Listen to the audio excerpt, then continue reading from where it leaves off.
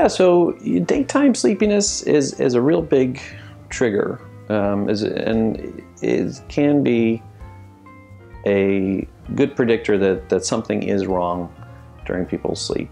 And sleep apnea tends to be the most common cause that people are sleepy. The second most common cause is that people aren't able to get enough sleep, where just from either the demands from their family or their job, they aren't able to get in bed early enough, and then they have to get up early to either get the kids off or get to school.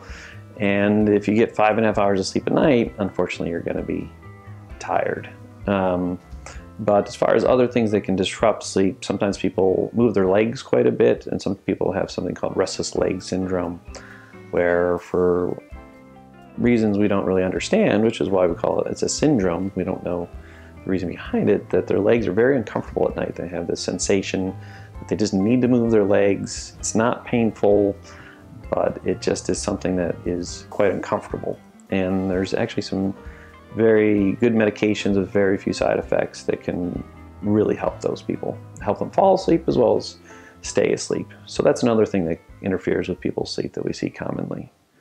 And then rarely there are some people who their brains do not get regenerated by sleep like other people's. And the most common diagnosis for that would be something called narcolepsy, which we don't see very often, but when we do see it, it is a very real condition where without help, people are very sleepy and have a difficult time living their lives. And with the help of a sleep physician, certainly is a very manageable condition.